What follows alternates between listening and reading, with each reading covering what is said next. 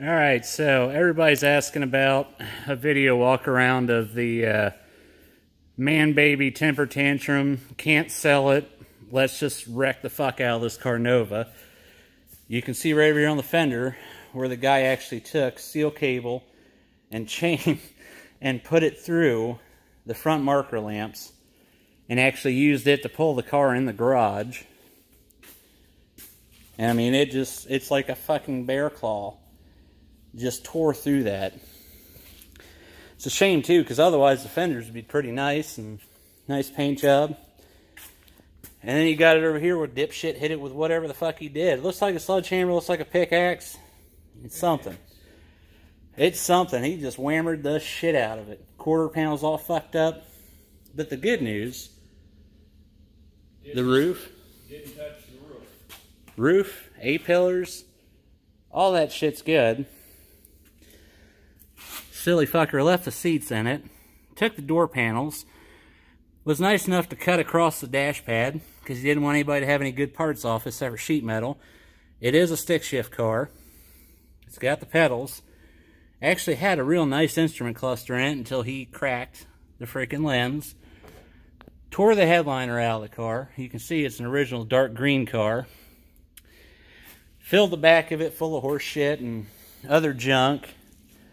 And then he got kind of like a hissy fit and pulled the vinyl top up. Guy had commitment issues. He couldn't finish the job apparently. Got back here, hit the quarter panel again, then put a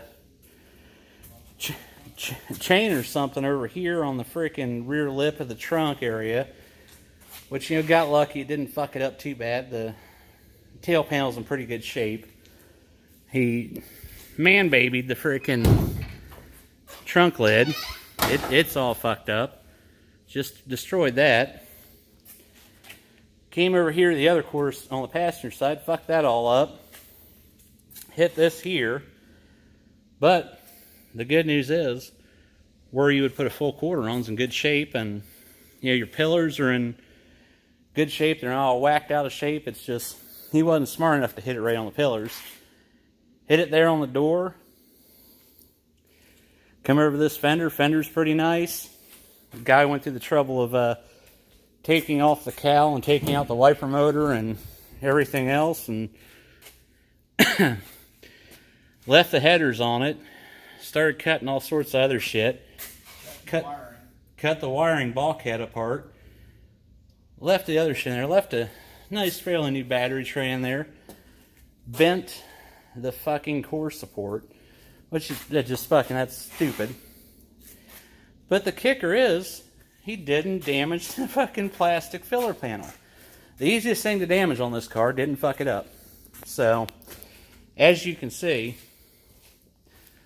that is the result of a man-child.